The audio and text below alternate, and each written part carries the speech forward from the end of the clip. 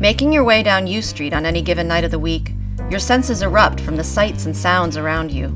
The smooth riffs of a jazz saxophone drifting out of one bar, the driving beat of an indie rock band pulsing from another, a singer-songwriter with her guitar in the warm glow of a coffee house, and just down the street, the bright marquee of a theater announcing a cutting-edge musical fresh from Broadway.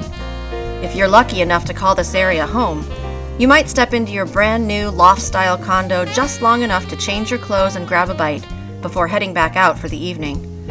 After all, the night is young, and you're ready to enjoy your neighborhood. This is U Street today, but its rich history tells so much more. U Street was in fact the birthplace of African American culture in Washington, D.C. The neighborhood was founded after the Civil War, when free men and women were searching for a place to call their own. Churches, schools, theaters, and culture thrived in this popular urban setting.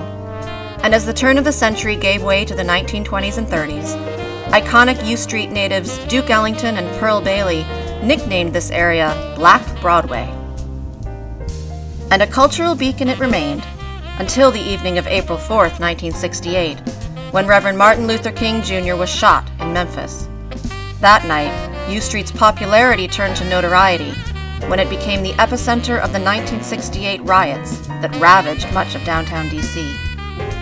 Recovery was slow until the late 1990s, when a new group of developers and entrepreneurs invested tens of millions of dollars revitalizing the area. Today, the hip culture and the economic stability of U Street are back and more alive than ever. Restaurants, bars, and a variety of live music and theater venues have brought new residents flocking into the neighborhood.